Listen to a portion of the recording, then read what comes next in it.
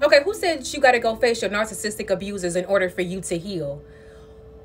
It doesn't make any sense. Make it make sense. Why would you go to a person that with malice intent went after you, sought after you, gang stalked you, hurt you, knew they were going to hurt you? What purpose is it going back to your abuser and telling them all the hurt that they have put you through? What purpose? There is no purpose in that. There's no purpose in that. The only thing that you gain, you don't gain anything. Let's be real. You don't gain anything. But okay, maybe one thing that you gain is getting that off of your chest. However, you can get that off of your chest without having to go to those people that have abused you. Find another way. There is a whole avenue out here of people that have been abused by narcissistic people. Those people, let me tell you something.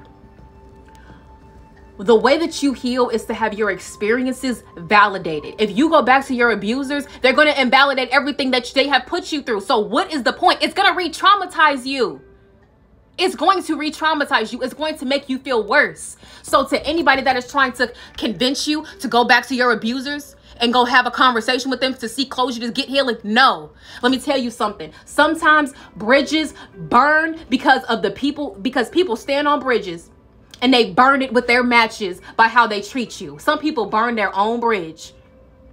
But you crossed over to the other side while they burnt that bridge and they stayed over there. I'm sorry, ain't no bridge to cross. You stay over there, I stay over here. Y'all was on a ship and that ship sunk. That ship was the Titanic. All of that damage, it went down. And sometimes what you have to do is just deal with the fact that that ship sunk. Let's move forward in life knowing that that ship sunk, and let's just move forward. How can we heal from this experience? That bridge is burned. Let's move forward knowing that we don't have to interact with each other anymore. How can we move forward healing from everything that we have been through?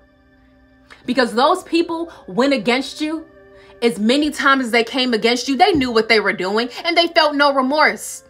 When you told them about it, they felt satisfaction. So you going back to them is giving them exactly what they want. They want to know. They want to know that they hurt you. They're going to enjoy it. They're going to enjoy every moment of it. Don't give them that satisfaction. Don't give them what they are looking for. Do not give them an opportunity to hurt you again. Do not give them an opportunity to re-traumatize you.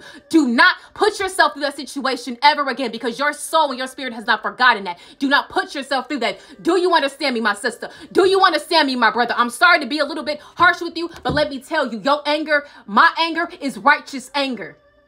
They don't deserve our anger. They don't deserve our hatred. They don't deserve anything. They deserve nothing. Have nothing to do with those people. Do not go back to them. You move forward. There was a community of people that understand how you feel. Go talk to them about it. Help somebody else that's missing what you missing. Don't go back to them. Don't go back. Ever.